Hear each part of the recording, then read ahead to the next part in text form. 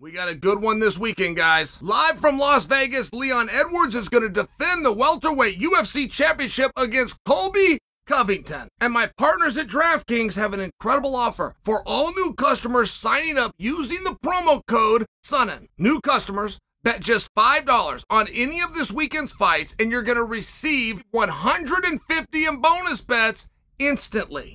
You can even use your bonus bets in DraftKings same fight parlays for a shot at an even bigger payout. Combine multiple bets together within the same fight, including number of rounds and method of victory. Remember, DraftKings is the only place where you can bet same fight parlays. If sports betting is not yet available in your state, don't worry. You can still join in on all the fun with DraftKings Daily Fantasy. Download the DraftKings Sportsbook app right now. Sign up using my promo code Sonnen or just click on the link below.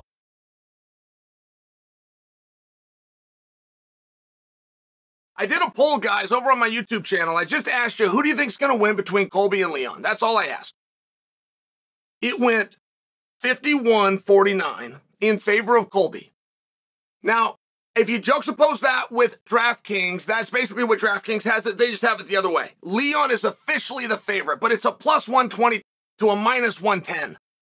That's this very second. And while that's been changing all week, I mean, that's as close to dead even as we've seen in 2023. That's as close to dead even as a person can speak. So, my official prediction is Colby, but how do we get there? And I listened to one of the more difficult to understand interviews by Kamaru Usman that I've ever listened to, but Kamaru did break it down the same way that I would look at it, which is Colby has a question mark. He has been out of the ring since his matchup with Masvidal. Masvidal's not only fought since then, he's been to court multiple times since then. He's even retired and started a promotion since then. I mean, it's a meaningful amount of time. Somebody told me it was a year and a half. That could be right. I wouldn't argue. I felt it was closer to 2 years. I sat in the batter's box for over a year, and I was at that fight live. It's been a long time. And Kamaru Usman brings up a very fair point, which is some guys react differently. All guys react differently. Some get better, like Dominic Cruz. And some look like, whoa, where's he been? That layoff was really tough on him. I don't predict that Colby is going to have anything resembling ring rust. Just because I know of the activity, I know of the professionalism. I know he hasn't gained a pound. I know when they called him in March and said, can you make weight in a week? He said, of course I can make weight in a week. Not most fighters, it would be no. No, I got to go into training camp. I got into shape. I got to do the Colby's in the gym every day. He was waiting for that phone call to come in. Then he was trying to fight him in July. They tried to fight him in August. They tried to fight him in October. I mean, Colby has been ready for this match. And I just think there's nothing quite like the competition, but when you live that life, it is a very different thing. And what would be the date, right? Every time somebody gets on the fight, a clock starts. But they don't know how far they can run before that bell goes off. And it largely has to do with your age, but it also has to do with your lifestyle.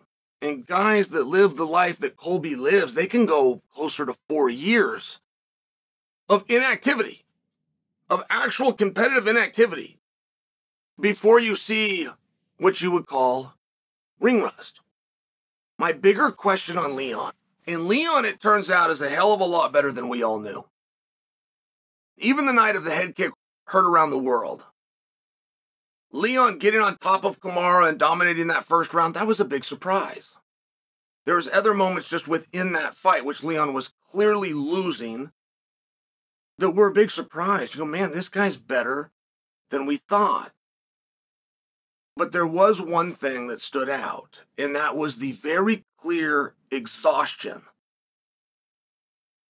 Leon had reached the point of fatigue where he had changed his goals. He was no longer trying to win the fight against Kamaru.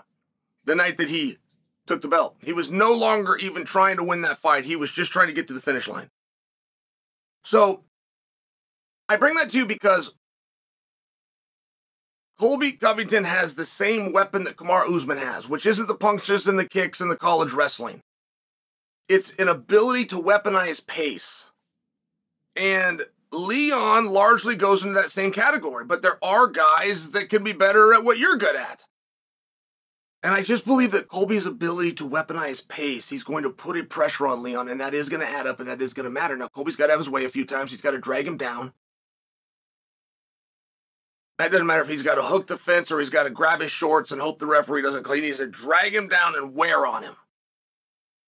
And I think that that's going to start to kick in. One big question I have with Leon, and the reason I tie it to his condition and level of fitness. What happened that delayed this fight? We heard from Colby repeatedly from back in March when Leon shut the book on the Edwards-Usman saga. That night was a rare night because that night Dana White announced what was next. We never hear that at post-fight press conference. You could count it on two hands how many times in 20 plus years Dana's ever announced at the post-fight press conference what's next for his main event winner. Get the same answer of let's see what happens. But in that case we knew and the announcement was made and it has still been 9 months. So I've always wondered why. What happened there? Was it just playing the venue game, playing the date game, and it didn't line up? Maybe. But I heard from Colby a lot. I did not hear from Leon at all. And I've always wondered, was he hurt? Did Leon suffer an injury or an illness somewhere along the way that delayed this? I have no evidence that he did, by the way. I've just always wondered, because that would not only sway my opinion. I've already got Colby, but I acknowledge that we're going to have to work here. There's going to be some calories burned.